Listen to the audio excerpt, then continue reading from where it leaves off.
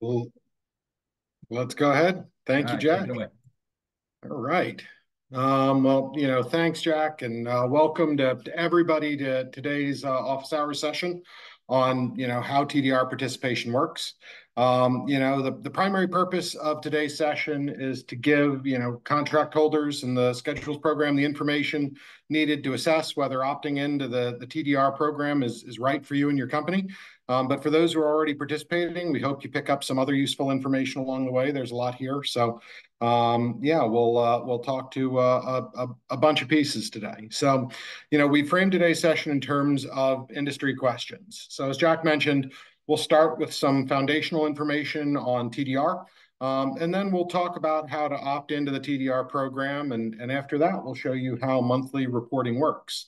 As Jack indicated, we'll post these slides on Interact after the event, so you can find the resource links to everything we'll be showing today. All right, so let's hop to the next slide. So first things first, what is the TDR program? Simply put, TDR is GSA's means of collecting line item sales data from contract holders like you. Think of it as the difference between a detailed receipt from a store versus a rolled up monthly invoice. We want that really long receipt with all of the lines of data on it. Because in the end, getting that data allows GSA to answer a couple really critical business questions.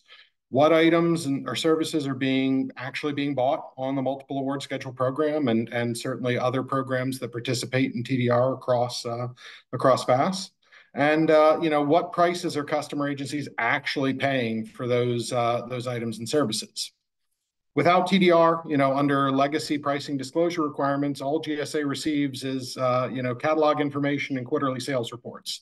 There's some great information to be gleaned there, especially now that more of you have baselined into the FAST catalog platform. But, it's not enough to get a full picture of what's being bought at the line item level. Moreover, catalog ceiling prices are kind of like the sticker price on a car. In order to really understand the market and conduct thorough market research, on the GSA side, we owe it to our customers to understand not only the ceiling rate, but the actual price paid so that we can understand cost drivers like seasonality and supply and demand, locality-based pricing, different moving pieces like that. So not only does TDR give us all of this data, but we've been told by your fellow industry partners that TDR as a whole is a less burdensome alternative compared to legacy pricing disclosure requirements. And it's more modern in terms of how we can receive, process, and operationalize the data that we get at scale. We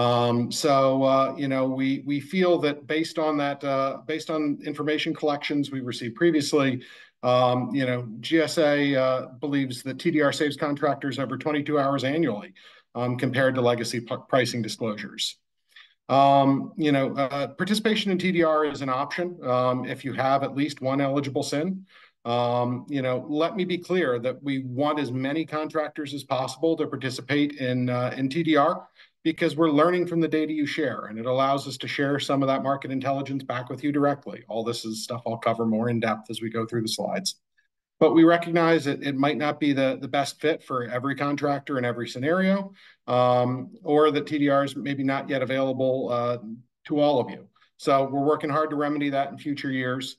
If you want to know precisely what SINs are eligible on TDR, again, we'll hit this a little bit more later. You can look at the available offering spreadsheet on our main page. If we can go back a slide, Rachel. Thank you.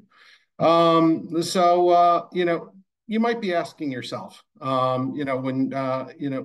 TDR is optional, why would I opt in, right?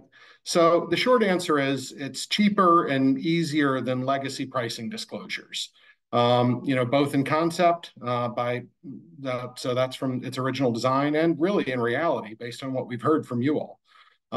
As I said before, based on the industry information provided directly by industry, TDR saves an average of 22 hours per contract annually. TDR exempts you from multiple legacy reporting requirements. The trade-off here is that you have to report 16 detailed data elements to us monthly rather than aggregate sales data quarterly. So how do you know if you're eligible? If we can hop to the next slide.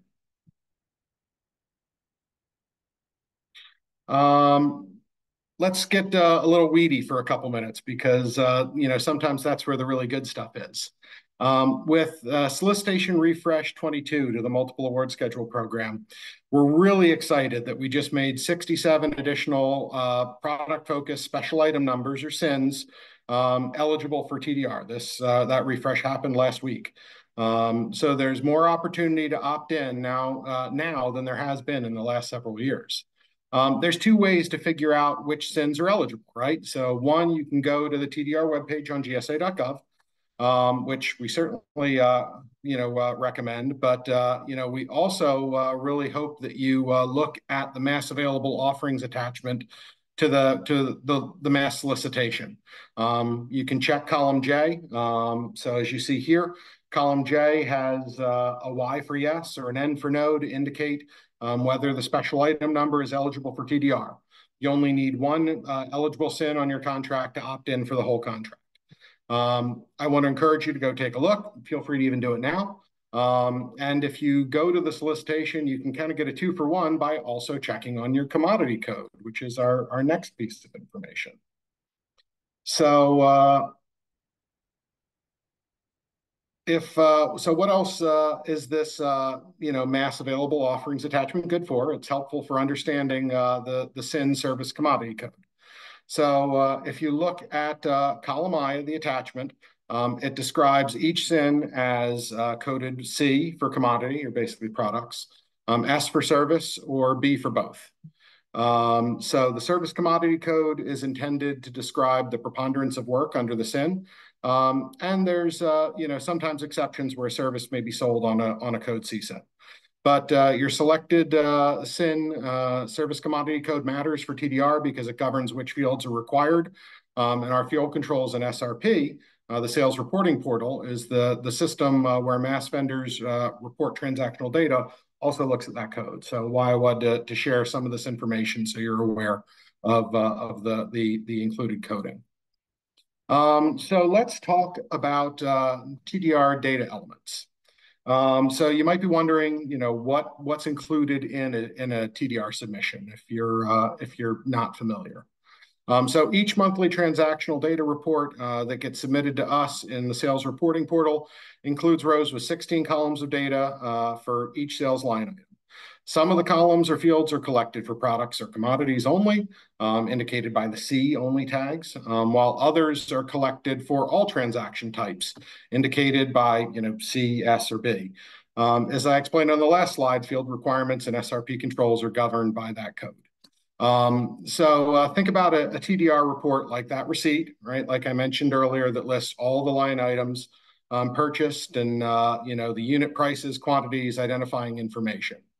So we collect item information, including the special item number, which I've been talking about, a description of the deliverable, a unit of measure, manufacturer name, manufacturer part number, and universal product code. We collect information about the buyer. So non-federal entity allows us to identify state and local buys. So state and local entities can buy from the schedules program in certain circumstances. And this helps us identify, if that was the sale that we're talking about. The federal customer field, which we just rolled out as optional on July 1st, allows us to analyze federal spend by, tier 1 federal agency.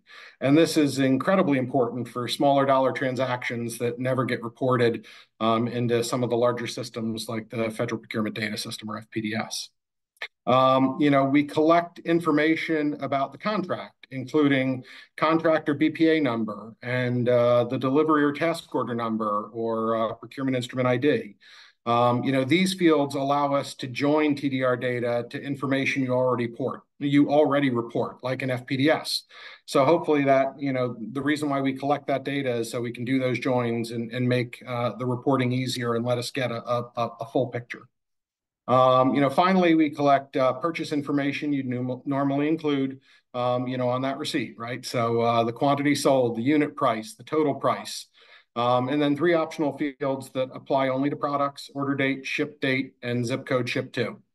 The four optional fields that we just rolled out in July are marked with stars on the slide. On the next slide, I'll show you the same information kind of framed up a different way. So if we can hop to that next slide, certainly know folks absorb information in different ways. So, this slide really contains similar information to the previous slide, visualized differently, but wanted to make sure we kind of slice it both ways so folks have the information. All 12 of the base fields are required for product SINs, whereas services don't need to report manufacturer name, part number, or UPC. Both SINs only need to report those fields for products. So, we're trying to give you this information different ways, and I know these decks can live on, so hopefully this is a useful different way to visualize this information. Let's hop to the next slide, and I've kind of said enough about fields at this point that you're probably wondering how you submit reports in the sales reporting portal. So vendors report data, via Excel upload, or principally or on-screen form entry. We typically receive reports with a higher volume of data via Excel, and vendors who have maybe fewer rows of data tend to report via screen entry, but it's your choice. We also offer an EDI option, but that's not heavily utilized and is truly really looking at the super high volume line items. Let me just talk a little bit more and kind of start to close some of the thoughts out about TDR more broadly. Then I can hand it over to Steve to talk a little bit more in depth. So again, why is GSA using TDR? We're using TDR data to analyze actual line item sales and prices paid. We think that TDR makes doing business with GSA easier for our industry partners, right? We've already covered TDR's burden reduction, but we're also sharing TDR data back with our vendors via a couple different channels, via demand data on the vendor support center for top selling items in the program, as well as via data provided to industry in the pricing and compliance report for those participating in the Fast Catalog platform. And we're always actively looking for new ways to share this data publicly so that industry benefits from the market intelligence we're deriving from these submissions. And even if you aren't seeing the data directly, GSA is leveraging this data to answer key business questions and frankly, to help industry partners in a lot of different ways. There's a recent use case around our second generation IT BPA, which used our transactional data to analyze high demand items that customers were buying. And when they started digging into those items, they discovered that they were only being provided by large business resellers. Basically, they looked at them and said the ratio was not what they expected to see. When they dug into it a little bit more, they understood that small businesses weren't participating because they lacked the required letters of supply from OEMs. And we're able to engage with the OEMs and have that conversation and get additional, small business suppliers, able to sell those products. At which point, we've seen that ratio rebalance, and in certain circumstances, even small business sales exceeding other than small business sales. But it allowed us to ask those key questions. Frankly, we're using TDR because it's the right thing to do for taxpayers. GSA and I think all of us owe it to taxpayers to do whatever we can to get fair deals that make sense, and leverage the data to derive pricing intelligence and find new ways to improve buying outcomes. This happens all the time behind the scenes. I know in another recent example, we were able to leverage TDR. There's always conversations that happen behind the scenes around risk and in certain circumstances, supply chain risk.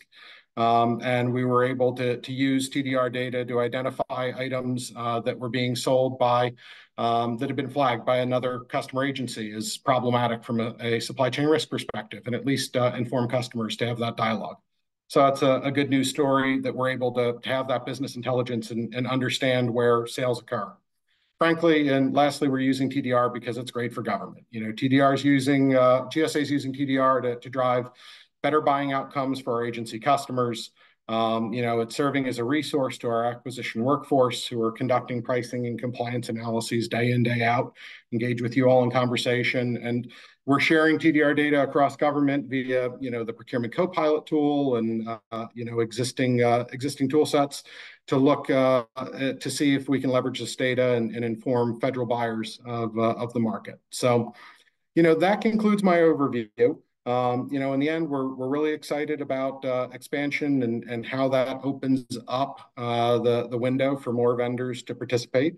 So let me pass it to Steve Niswatamy to talk about how we'd opt in and what that process looks like. So, Steve, over to you.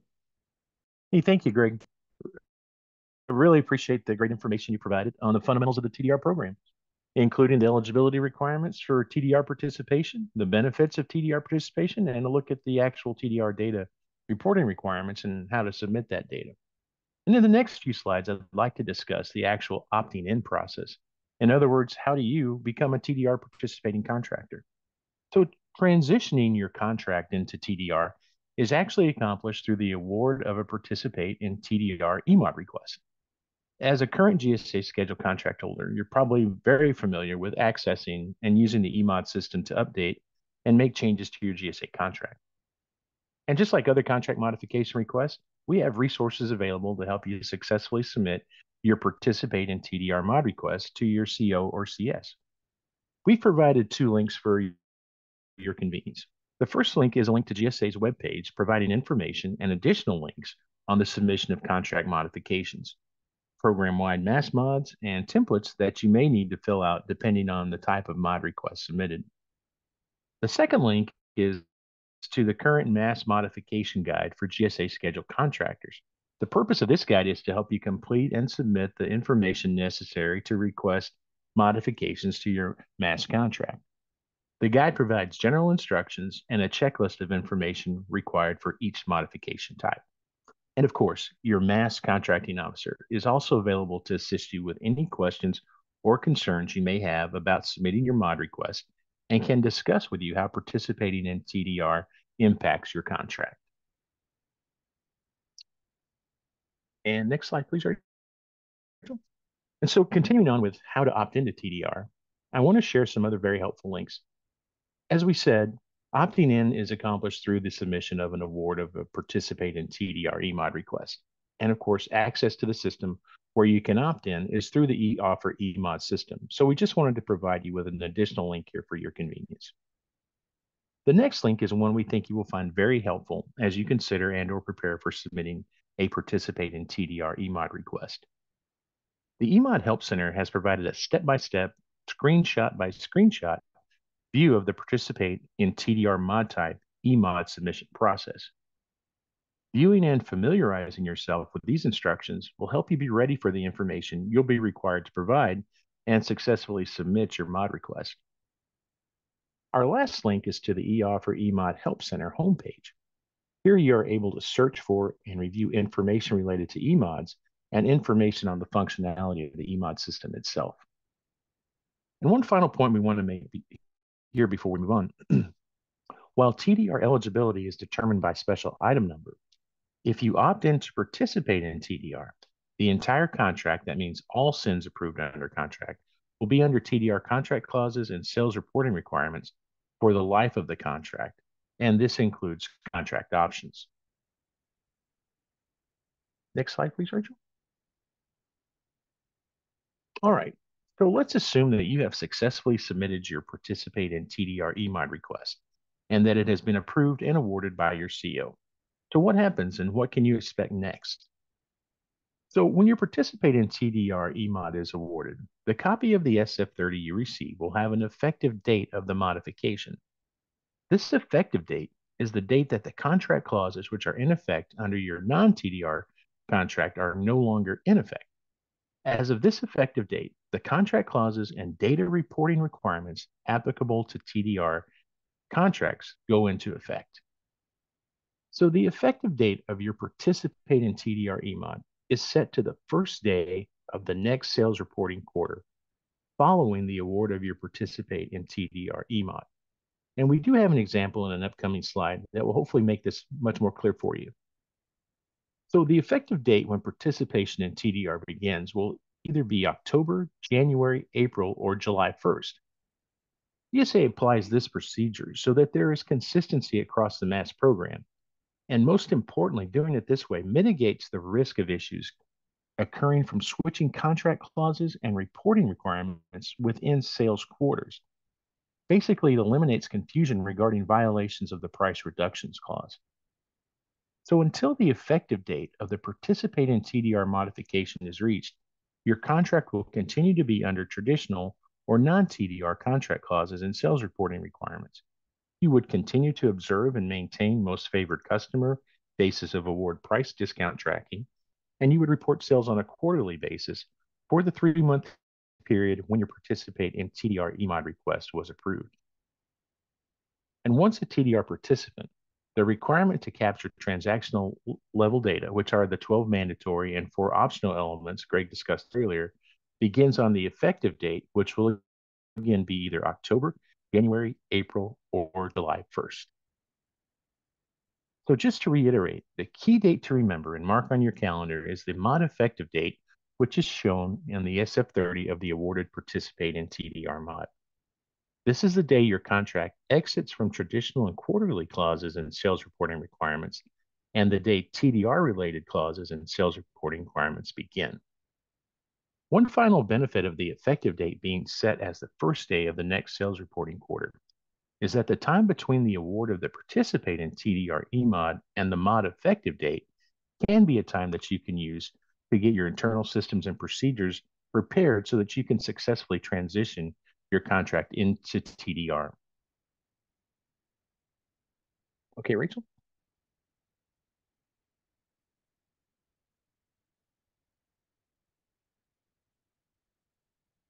Okay,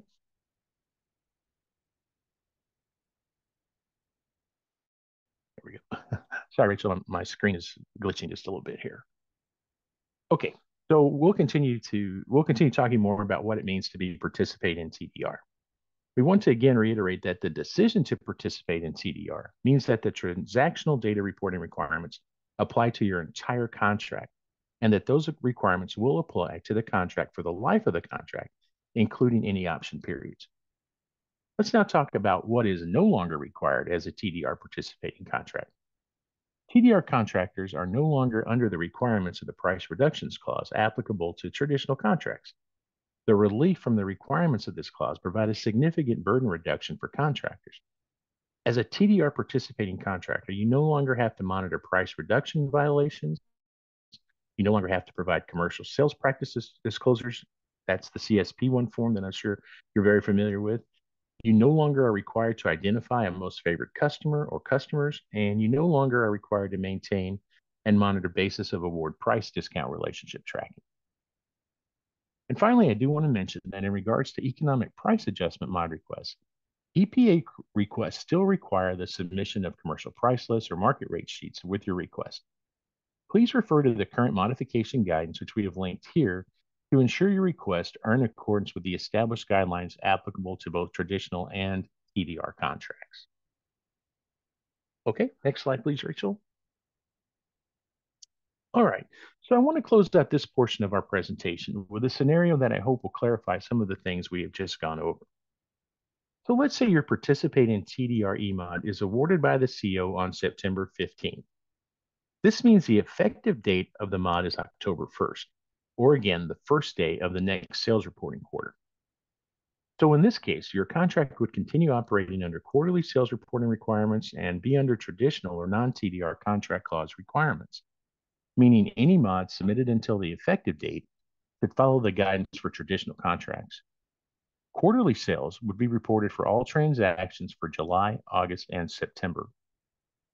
September 30th marks the last day of your contract is under price reductions clause and MFC BOA price discount relationship requirements. October 1st is the day your contract will now be under TDR applicable contract clauses and monthly sales reporting requirements. This means this is the first day you will begin capturing transactional sales data. November 30th is the deadline for reporting transactional sales data in SRP for October sales.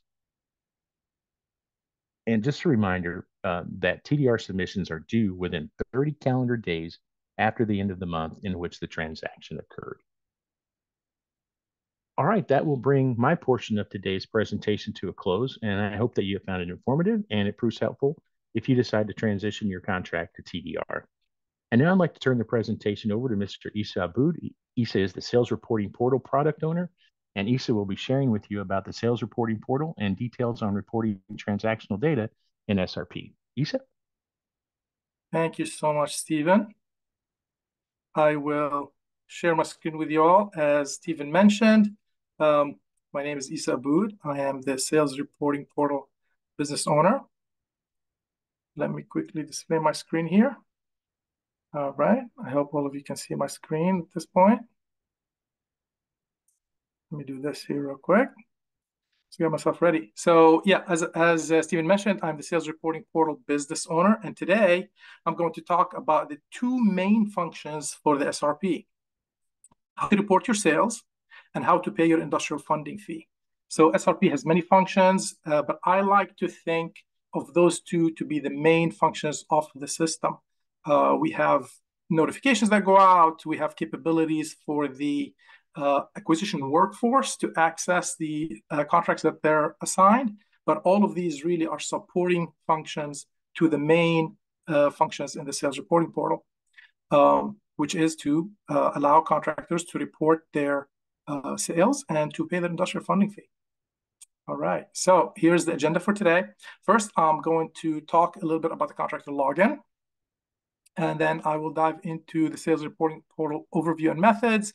We'll look at the contracts details page, and then we'll dive into how to report TDR, how to do sales adjustments for TDR contracts, and payments for IFF, and the process for IFF payments. And then we'll look at supporting contact information, okay? So this is the support that we can provide you in case you need help, or if you need to look at, you need to ask questions in regards to how to use the system.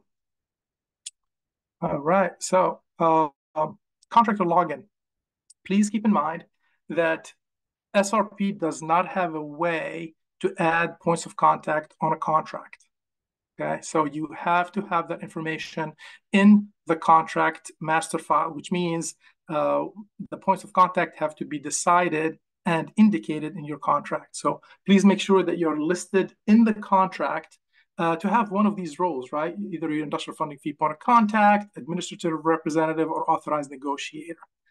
If we get emails sometimes that says, my colleague is the point of contact and I'm replacing them. Could you please add me in SRP? So the answer is we cannot, right? So that has to be done on the contract side. Now, as a contractor or as a user of the sales reporting portal, you do need to register. So there is a method to do that where you would click on the register, and then it will basically be very intuitive. You will click you enter your email address, and again, the system will compare to the email address that is entered in the contract master file. So that's why you have this third bullet here, which says registration is driven off of the email in the contract file. So registered contractors, you must access the system at least once every 90 days. If you don't access it once every 90 days, you will be locked out. No need to panic if that happens. All you have to do is reach back to the vendor support center. They're awesome, and they will help you log back in. The vendor support center is not only there to help you with login issues, but if you forget a certain function or you forget how to enter certain things or upload or pay your industrial funding fee, the vendor support center will sit with you, go screen by screen, and they will help you get into the system and access what you need to access in order to finish your work. Okay. The next screen here, I'm just going to give you a quick overview of the sales reporting in SRP. Some of you are probably already quarterly contractors, contractors who hold quarterly contracts. So SRP supports both monthly, or what we call TDR contracts, as well as quarterly contracts. So even 0 sales have to be reported in SRP. So if you have for a certain reporting period, no sales have occurred, you still need to go into SRP to report that. And I will show you here in a minute. It's relatively simple, pretty intuitive. You can go into the system, and with the click of a button, you don't have to go through too many screens. But the zero sales have to be reported for a specific reporting period. And as Stephen mentioned, the reports have to happen 30 days after the reporting period ends. So let's pretend that the reporting period is June. Then starting July 1st, that's when you can start reporting for June. And you have 30 days. Now, July is 31 days. If you report on the 31st day of July, you will be late. It's better late than never, but the 31st day is late. So please keep in mind, it's 30 days after the reporting period. The third bullet here, contractor POC should be current, right? If the person trying to do the report does not show up on the contract, as I mentioned before, that point of contact will not be able to report. So make sure that is current. Sales reports are transparent. So whoever is your industrial operation analyst or your contracting officer, they can see what you did. So if you have an issue or if you try to report something and it didn't go the way you expected, please keep in mind that whenever you're in communication with your contracting officer or your acquisition contracting officer, they would be able to see what happened in the SRP in regards to your submissions. You can submit sales adjustments. If you find out that you forgot an invoice or you reported something for the wrong reporting period, you can absolutely make sales adjustments and you can correct that entry for the reporting period.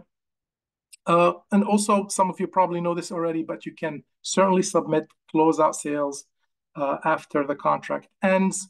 So that would generate an email that goes out to the IOA, to the ACO, as well as to the contractor.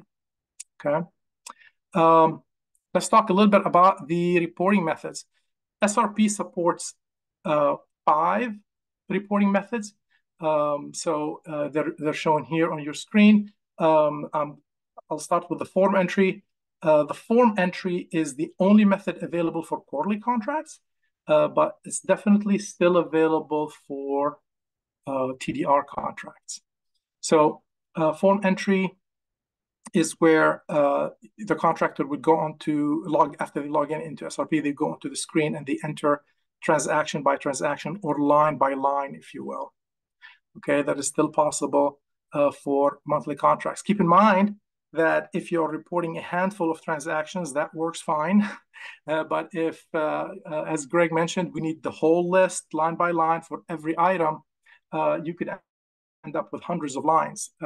Still possible on the screen, but probably not very practical, especially if you start to hit thousands of rows or something like that. That could be daunting. Okay, so like I said, you can still do it form entry on the screen, but also there's an option for file upload where all that information could be programmatically designed on your side. Maybe you have some kind of a software that generates all the transactions and you can copy and paste them into an Excel template. And I will show you what the Excel template looks like here very quickly, but basically you can use file upload where you use a template, the SRP template, where you can input the data in it and you can upload that directly. Comma separated value, that's also another option, but again, you need to stick to the format that is outlined in the Excel template. Enterprise data interchange and API, both of these are available. If you're interested in using EDI or API, you can see the instructions under the data submission section from the FAS SRP homepage. So you can use that to see if you're interested in using that to submit the sales to the SRP. Okay. So here's the contractor login page. So on the left-hand side here of the screen, you can see the register button on the bottom. Okay, so that's what I meant. As long as you are on a contract as a point of contact with your email address, you just need that email address. You come here and you click register, and it'll take you through the screens in order to register. Okay, a misspelled email address will not do. Okay, so you still have to have a good email address on contract, and you come over here and you register as required. Okay, once you do that, then you can hit the contractor login, and then you can log in to do whatever you need to do. On the right side of the screen here, you can see the GSA login. We also support the Veterans Affairs on the right-hand side, but this is not something that you would go through. You would basically go to the contractor login over here, and then that will allow you to connect as needed. Okay. All right, so I'm going to do something here real quickly. If you'd excuse me 1 second. All right, so let's go next. Let's go to the next screen. So after you log in, you would get this page. Basically, I would like to bring your attention to the left side of the screen. And that's where we have the SRP menus. They sit here, and they have it's an accordion style, if you will, or like looks like it has an arrow here on the right-hand side. So there are a few menus here on the left-hand side. If you click the arrows, it will expand the menu, and you can see the menu items underneath it. Okay. So if you want to look at the contracts details, one of the things that, especially if you're switching from quarterly to monthly, you probably want to see, if that took effect, and, you want to know more about your contracts details. So you come to the program management menu, and you expand that, and you would click on the contracts details page here. On the right-hand side, you would see your information, make sure it matches what you expect, and then you would see the reporting frequency, whether you're monthly or quarterly. From the drop-down menu, you can do the drop-down here. Now, the system will limit you to only see what is assigned to you, again, what shows up on the contract master file. So that's where you would select your contract. Now, if you only have one, obviously it'll be one. If you have multiple, you can select whichever one. And then here you will see contract information, give you things like, contract status, header, whether it's open, header status, whether it's open or close, when you start, when you end, etc.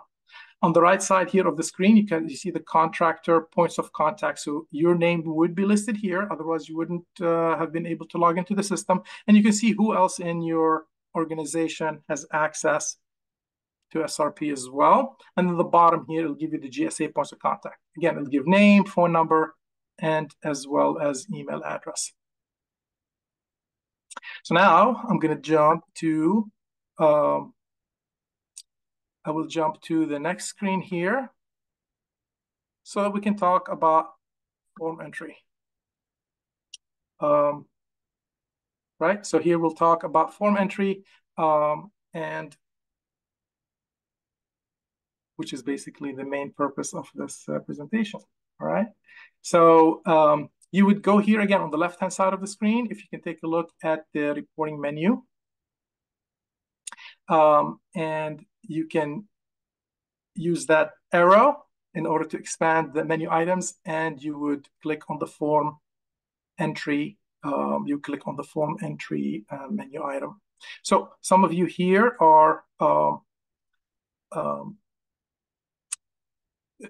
some of you all who use who are quarterly contractors, you're probably familiar with this. So you would go to the form entry, but because if this is a monthly contract, then the screen would react slightly differently, and we will talk about that here in a minute. So from the drop-down menu, you can come in here and you can select your contract number. Okay. Again, you'll only see those contracts that are assigned to you. If you do have 0 sales, all you have to do is say, click on yes here for reporting 0 sales, and then you're done. You just hit submit report. Actually, you wouldn't be done by clicking yes for 0 sales. You have to click yes, and then you have to click submit report, and then you're done, okay? So it's very quick, very easy, but just make sure that you have the correct contract number selected here and the correct reporting period. In this example here, what you're seeing on the screen, obviously, I want to show you how you would go about it if you did have sales. So again, the form entry, then under reporting 0 sales, you would say no, and then we would want to go here and we would want to enter your task order number, delivery order number, or procurement ID. Okay, so you would enter a number here, and then when you do that, this add order button would become live. So let's say I enter 111 here as an example, right? And here it is up here, right? So this is kind of the bottom part of the previous screen, right? You enter your information here, you click on add order, it will take you to this screen here, and your order number would be listed here. Now, it will present you with products versus services, and I think that's very similar to what you have seen with your quarterly contracts. So it will, but this line here would be very different, right? It's not just showing you SIN, it's breaking it up into products, services, and the drop down here, the SINs that will show up here are also filtered by what is on your contract. Okay, so you would select your SIN, and then the fields that you're supposed to enter. Now, TDR has 16 fields. Not all of them are mandatory, but the ones that are will have this border in red, which means that you would not be able to submit unless every field here that is mandatory is filled in. So you would go in here and you would put description of deliverable, manufacturer name, part number, et cetera, and then you would fill that as needed. You would do the same thing for services. Okay, the mandatory fields for services are different than those for product. Primarily your manufacturer name, manufacturer part number. Okay, those would not be here for services. So you would enter the required information here for your services. And now, if you have additional products, right, because it's not going to be more than likely one single product that you sold, even though that does happen, you would click on the add line option here, or the add line link here on the screen, and it will add additional lines for you to populate as needed. You would do the same thing here, add line for services, to add lines as needed. Now, let's say you filled this in for order number 1111, but let's say you need to enter another order number with different products and services underneath that, maybe 2222. Then what you would do here is that you would enter another, your PID or your task order number up here, and you would click add order again. And then that will give you another order number. And again, you would fill underneath that the product and the services information. Okay. Once you do that, you can keep filling this in as you need. SRP has a function where you can save your work and come back to it later. Okay, especially if you have a lot or you're waiting on a colleague, you need to know more information, you need additional invoices. So you can just do save only, and when you come back, you can continue. But in this case, we're saying, let's go ahead and click submit report. And once you submit, your data now is in. Okay. And that is definitely, like I said, this can definitely be done this way. But if you have hundreds of lines, that can become pretty hefty to do it by hand. Even if you're using the save only function, it can get pretty tough and pretty non-practical, I want to say. So the other option here is to do file upload. And file upload, like I said, you can rely on your on an Excel spreadsheet. So I need to show you the Excel spreadsheet here, just so that you have an idea of what it looks like. And also give you a clue in how to actually see that template before you even opt into TDR. So let me take the screen over here just to show you what we got. So this is the login screen for SRP.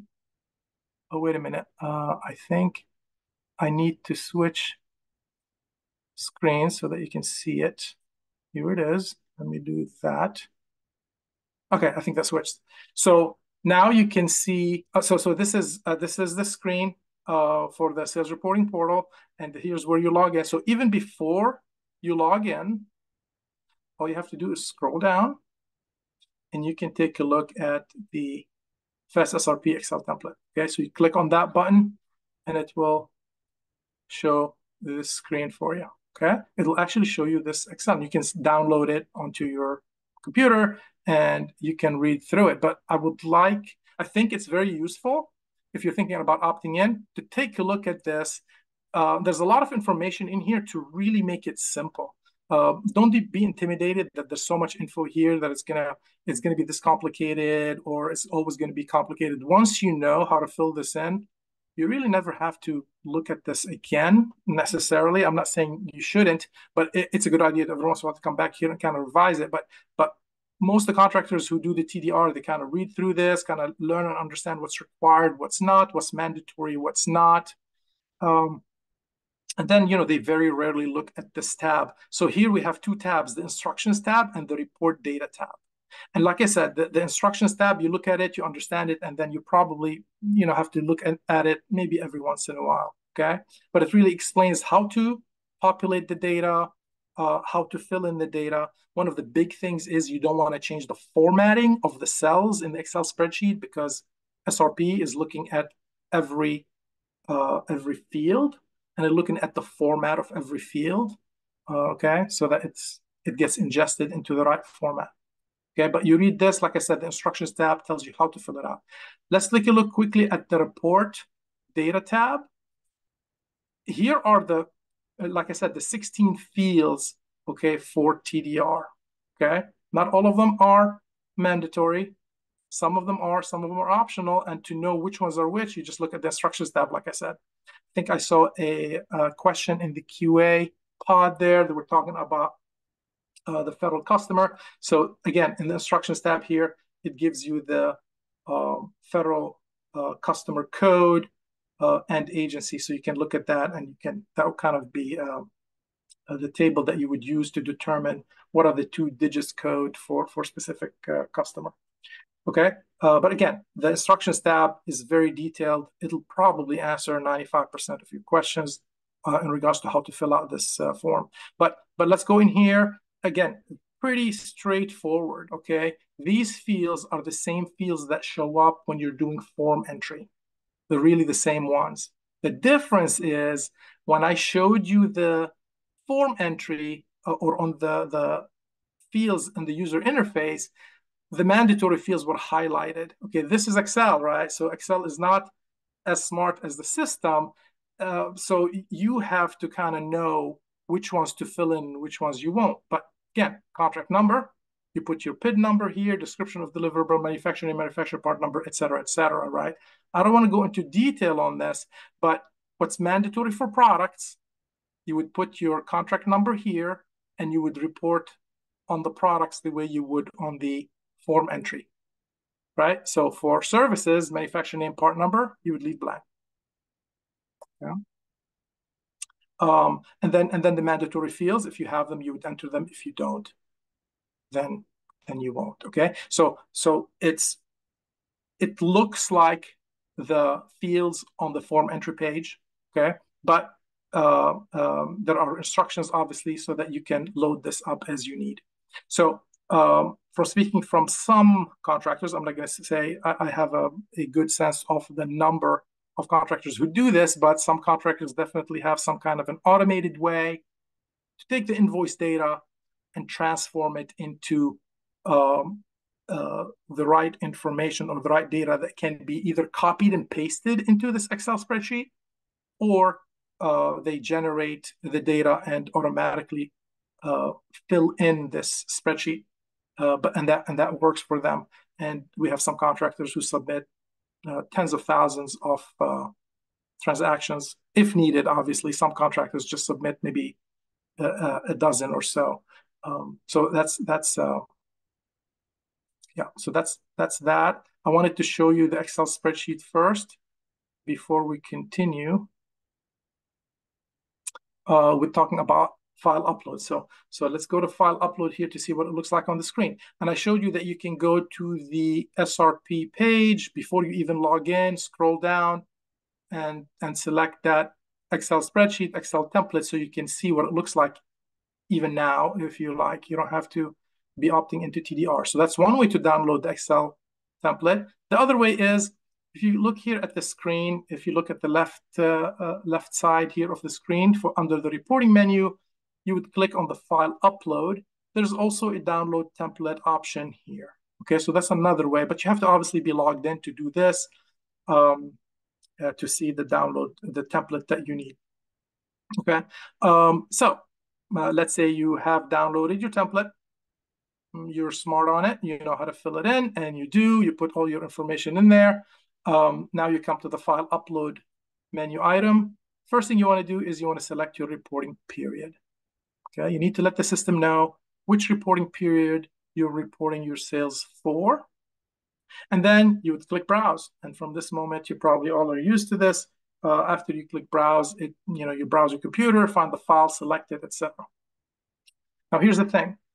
If you have multiple contracts you need to report on, you can enter all that contract information, the multiple contracts, on the same Excel template. Okay? So one file can satisfy multiple contracts, but you can only do it one reporting period at a time. You can't do multiple reporting periods in the same Excel template. So if you have multiple reporting periods you need to report on, you need to use multiple templates, okay? More than one file. So once you browse, you select your file, then the upload button over here becomes active, and then you upload it. Because the Excel template is not smart enough to tell you what's mandatory and what's not, the SRP has to do validations after you upload your file. So once you upload the file, it doesn't mean your data has already been ingested into SRP. What it means is that the SRP will take your data and it'll determine whether or not you enter the correct data. So let's say you enter or you fat-fingered the contract number. Well, guess what? It's going to reject, right? So after you upload, it'll take us to the screen. Please pay attention to the report status. It gives you a number of things here. Okay, it tells you the reporting period you're reporting on. It tells you the file name that you submitted and the date that you submitted it. But please pay attention to here on the report status. So if you fat finger something, it's going to say rejected. Obviously, if everything went right, it'll say submitted. It'll be green. It means the data has been ingested.